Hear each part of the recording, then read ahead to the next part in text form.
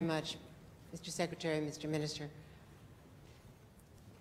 Mr. Secretary, this is the first time, according to the Pentagon, that China has sent a surveillance balloon over the U.S. for such duration. And as you have just said, it's the first time on the eve of a planned visit by an American Secretary of State to China. Is canceling your trip or postponing your trip enough of a consequence? What are the other consequences that China should have to take for these actions? And secondly, if I may, what are the opportunity costs of not meeting with the Chinese and with the Chinese president at a time of such tensions with Taiwan and continuing U.S. concerns over China's support for Vladimir Putin's invasion of Ukraine? Thank you, sir. Thanks, Andrea. Let me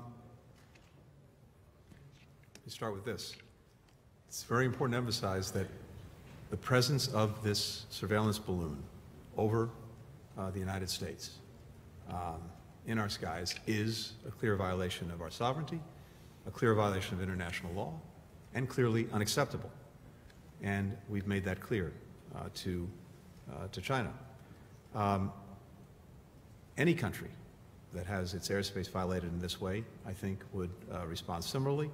And I can only imagine what the reaction would be in China if they were on the other end.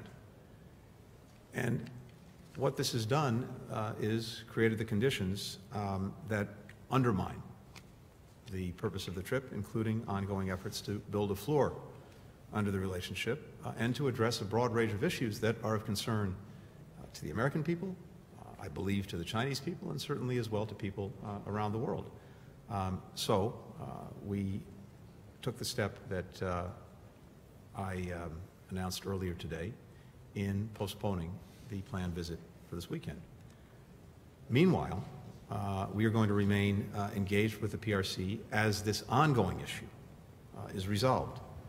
The first step is getting the surveillance asset out of our airspace, and that's what we're focused on. And I thought it was very important for Wang Yi, the senior foreign policy official in Beijing, to hear this directly from me.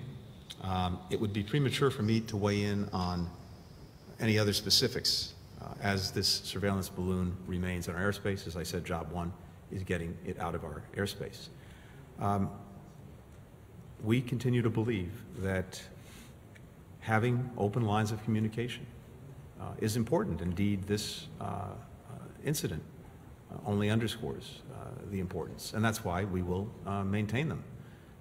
And that's also why, when conditions permit, I plan to go to China.